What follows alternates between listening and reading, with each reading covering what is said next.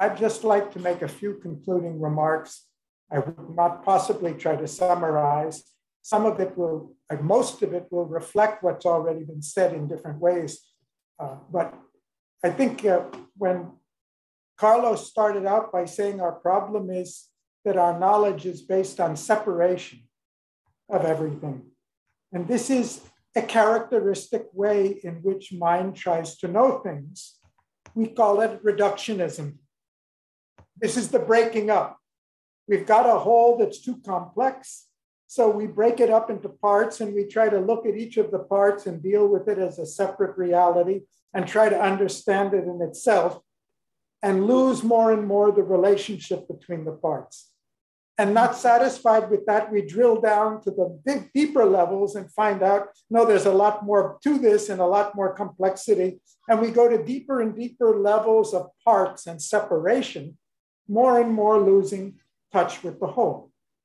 And of course, as has been said, systems thinking is an attempt to compensate for the breaking by relating together. We've broken up all the parts. Now, how do we put it back together? How do we reassemble Humpty Dumpty? And maybe part of the problem of the session is when we say different ways of thinking, maybe the word should have been different ways of knowing. Because I think the dominant reality that we're experiencing today, whether it's with COVID-19 or it's with the pandemic, or it's with the climate change, or it's with the whole global economic social system, the political system, is the absolute inseparable interrelationship between everything. There's only one reality. We've had an economics that pretended that it was separate from the environment for centuries, or it's been separate from the political system. But we know that this is only the mind's way of separating things so that we can look at parts. And the more and more we take those parts for reality, the more and more we lose the power that comes from integration. And so I raised the question, it's too profound. I think these are not the only ways we know, or not even the only ways we think. And that great thinking not only is capable of breaking up or connecting together again, or trying to blend and bend, but there is a thinking that can see the whole and see things in relationship to each other. And that is more typical in the arts, where we say a picture is worth 1,000 words. 1,000 words of linear reductionism in one image, or even in one humorous statement, captures a reality that the other doesn't. So I think the point for us is that the future of our educational system, what could be more important than teaching us about the instrument we're using, or the instruments and ways of knowing, so we are more and more conscious of both the powers of each of these ways has powers in it, and the limitations of them. And I think that's what the founding of the World Academy was all about. We had brilliant, eminent world thinkers, scientific thinkers, who came up with, or were at least instrumental in the invention of nuclear weapons to, quote, save the free world, not realizing that in the process, they would endanger the entire world and the environment and themselves. And that for science to think of itself outside of the context of society and the responsibility of our knowledge for its consequences and its applications, this is one of the separations we've had, as if our knowledge is some way independent from the world we live in. So we've had a lot of discussion already in the conference about multidisciplinarity and transdisciplinarity, and then the academy, it's a core theme, as it has been for Edgar Morin.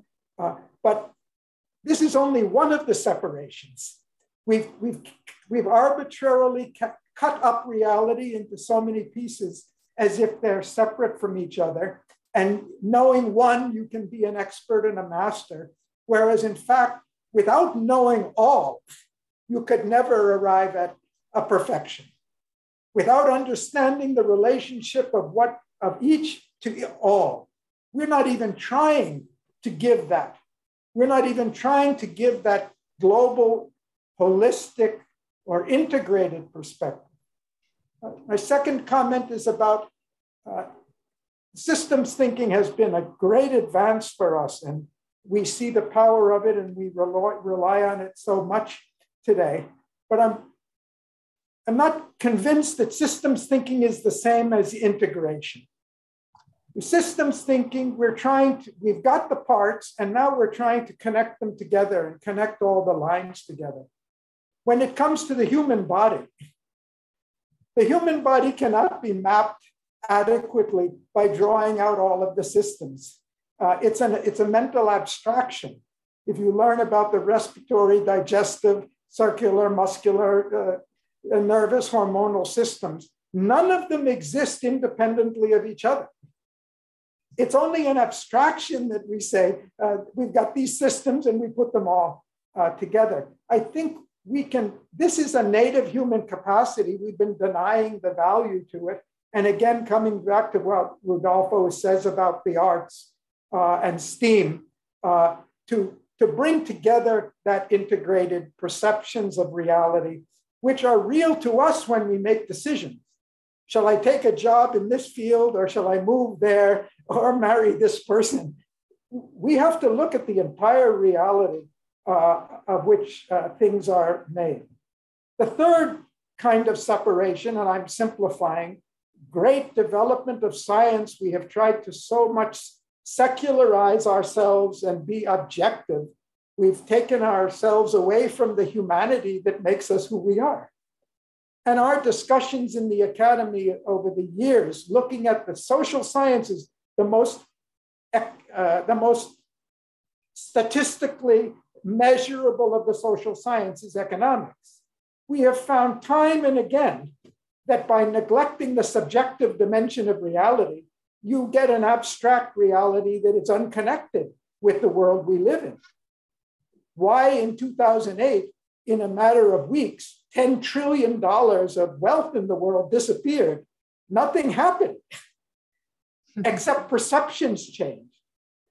So if our social sciences lose touch with the subjective reality on which all our living is based, we're not living in a Newtonian world. We're living in a human-centered world where we're creating the rules, the laws, and, as has been said, the values. And the idea of sanitizing our knowledge from values, I think the founders of the academy were really saying, we've got to put values back at the center, because nothing makes any sense. There's no meaning in economics if you're just measuring GDP, if you're just measuring productivity. The only possible meaning it has to human beings is, what does that impact on us, on our welfare and our well-being? And the final comment I'd like to make, and I think Ulrike very perceptively addressed it in her opening remarks about creativity.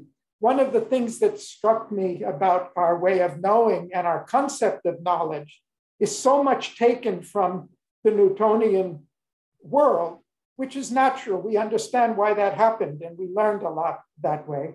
But we've left out the single most important, significant fact of human existence. Even in our social sciences, I would say even in psychology, which is my own field of study, we've left out the individual. We've left out the uniqueness of the individual. The unique individual doesn't exist in pure physical world. We've got quarks, mesons, protons, neutrons, and so many other types of things. But the uniqueness of the individual that finally leads to the ultimate conclusion and experience that one person can change the world. That doesn't fit into any econometric formulas. Whether that person is a Steve Jobs or a Greta Thunberg or a Mahatma Gandhi or Martin Luther King, or a positive or a negative.